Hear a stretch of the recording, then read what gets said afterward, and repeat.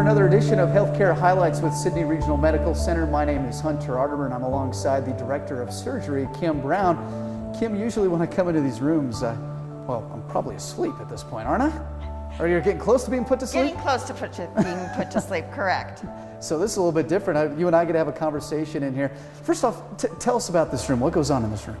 This is the operating room, the main operating room. You can see that we have monitors here around the room. Those are used when we do surgery. Sometimes we have a camera that puts images up on these monitors so the surgeons have better visibility. And this is where all the operations happen. So as Director of Surgery, you find yourself in this spot a lot. Sometimes, yes. Yeah. I have a lot of other hats that I wear. Most of the time we have the circulating RNs as well as the scrub techs that are in here, and they are actually doing the cases day after day, minute after minute, hour after hour. So I just kind of have a supervisory role, but once in a while I find myself back in the room helping, and that's where my passion truly is. Yeah, talk about your passion a little bit. You've been doing this for a number of years. Yes, I have, and it's been my passion all along. I guess I'm kind of an adrenaline junkie. I kind of like to get in the skinny of things and see the human anatomy, and it's just very, very interesting. How long have you been a nurse? I've been a nurse for 40 years. 40 years. Congratulations. Thank on that. you. Yeah. Still loving it since day one? Absolutely. So tell us a little bit, education's probably a little bit different in the last 40 years, all the advancements that we've seen, whether it's with technology or the way you do the medical services. Tell us a bit about the schooling on your side. How does it compare to today's?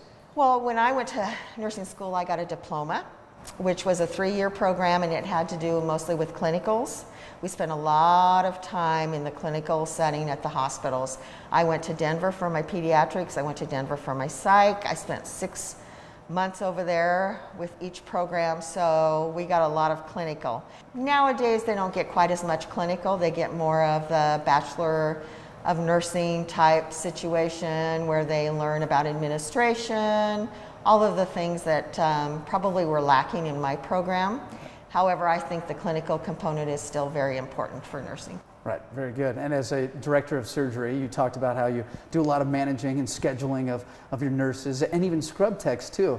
Tell me about that scrub tech position. What does a scrub tech do? The scrub tech is actually the person that is up at the field, the sterile field, and is actually handing the instruments to the surgeon when they're doing surgery. Some of their role does include they have to retract, count sponges. They have a very, very vital role. Anytime we're doing surgery, they're responsible for keeping track of all the instruments just to ensure patient safety, that we're not leaving anything behind.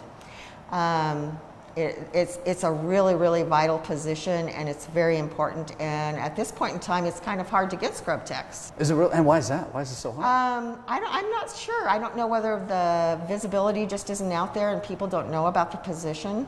But I think the more we put out there, the more they learn, the more they realize that it is a very important role for us at SRMC. If you want to get into the medical field and you want to kind of get, I guess in a way, dirty, yeah. Scrub tech seems like to be the one. It truly is. And in fact, I know of some individuals that have worked in the CS department doing instruments, and then they move up to the scrub tech role, and then they go on to be an RN and work in the circulating role.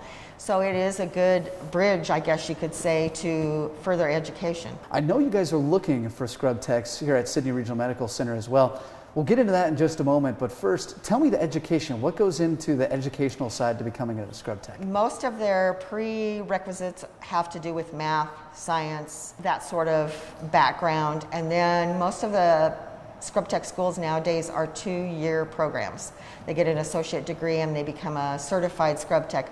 They are required to take a test at the end of their 2 years.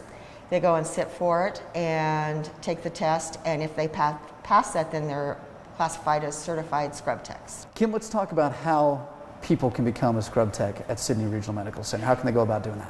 Well, one of the easiest ways, I think, is to notify WNCC. That is one of the schools that does offer a scrub tech program. I think if you would contact WNCC, if you have any interest at all, that would be the way to go. Very good. And I imagine if you guys are looking for scrub techs right now, people just need to maybe go onto the website and apply or contact the hospital. Absolutely. And you're looking for them. Yes. You need them. Yes. Very good. We do. Scrub techs at SRMC. And you can visit their website, sydneyrmc.com, for more information. Kim Brown, the Director of Surgery, thank you so much for your time. We appreciate it. And that is another edition of Healthcare Highlights with Sidney Regional Medical Center.